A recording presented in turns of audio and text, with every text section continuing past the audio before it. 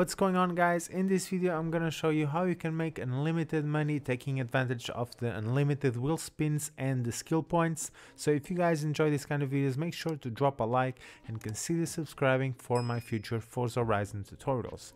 So starting with the method, first thing is you guys want to get a Formula Drift vehicle. This is the one I recommend because you guys can upgrade all of the skills.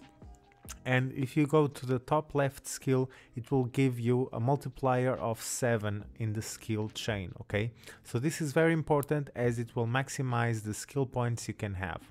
So definitely go for the Formula Drift. Now go to the settings, make sure that you have traction control off, stability control off, and make sure the steering is standard. Okay, so these are the difficulty settings.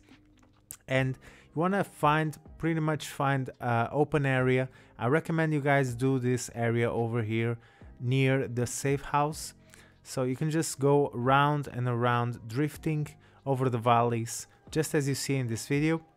And you want to build a skill chain, and once you guys get to 70,000 times 7, you are good to go, because it will be 5,000 points in total.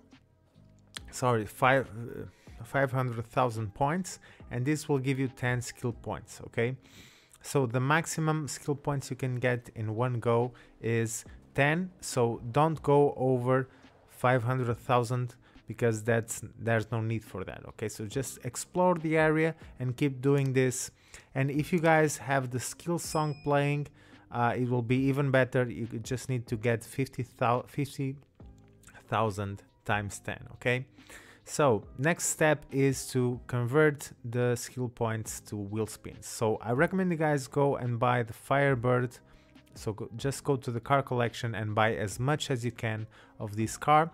You can also buy the Cayman GTS, the 2015. If you guys have more credits, this will give you an extra wheel spin. Okay, so once you guys have the car, just go to your safe house, go to your cars, and make sure you find the one that says new. Okay, so if you bought several of them, you can always select the one that says new.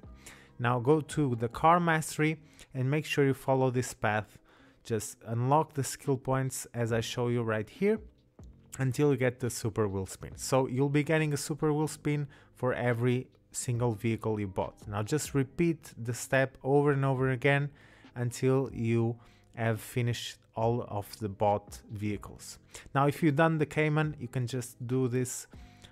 You can get the super wheel spin and an optional wheel spin. Okay, so once you guys are done with having the skill points added to the car, just remove the car, or you can also go ahead and put your car in auction. Okay, so these are the two ways you can get rid of the cars.